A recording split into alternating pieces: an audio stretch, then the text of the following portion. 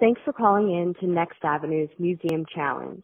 Museums help us connect to the past and give us space to imagine the future. Through art, history, science, and culture, museums tell stories that bring communities together. And now it's your turn. At the tone, tell us your museum story. Bonjour, this is Toby Dichter in Bordeaux, where I am right now, calling you from there, which had a brilliant interactive multimedia visuals in a museum where you were immersed in films from two artists. And it's a Lumière, also the most amazing museum. I'm forgetting senior moment. Berlin at the Humboldt Museum. You walk through different rooms and identify social issues you identify with, and then a bracelet captures your information. I hope this helps. Thank you so much. Hi, Ed and Cynthia Staten here.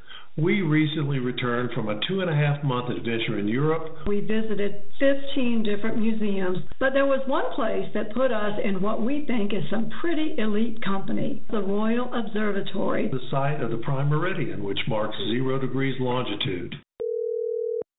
Hello, my name is Sue Porter, and I recently visited the Phillips Collection, which is actually the first, America's first museum of modern art. And it's in Washington, D.C. The current exhibit features the works of Lou Stovall, an African-American artist and a legend in the D.C. art scene.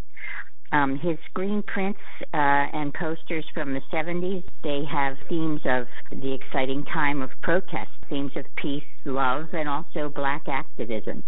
I actually recognized one of those posters because I have seen it many times. It's a signed print hanging on the wall of a friend of mine for many years.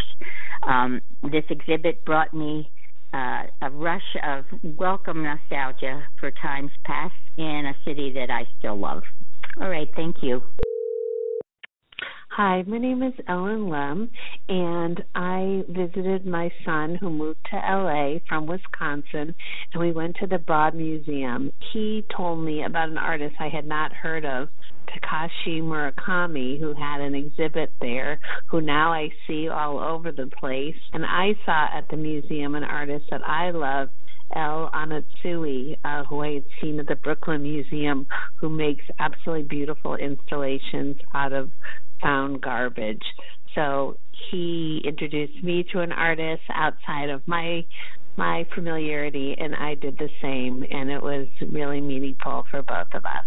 Anyway, thank you.